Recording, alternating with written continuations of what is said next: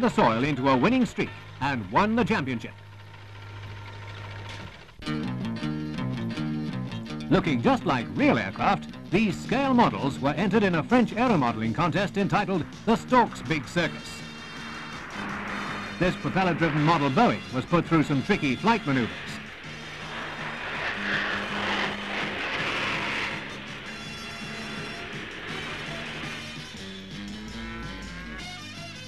Contestants scored points for the accuracy of their scale model to the life-size aeroplane.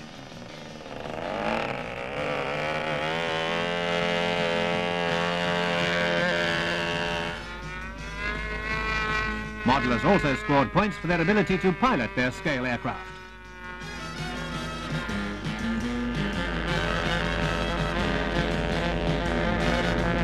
With the help of multi-channel radio transmitters, pilots demonstrated their flying skills from a remote position.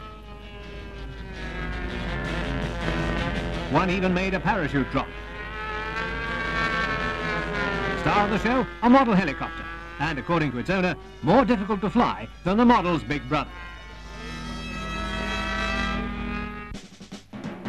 A parade of new Puma helicopters at RAF Odium marked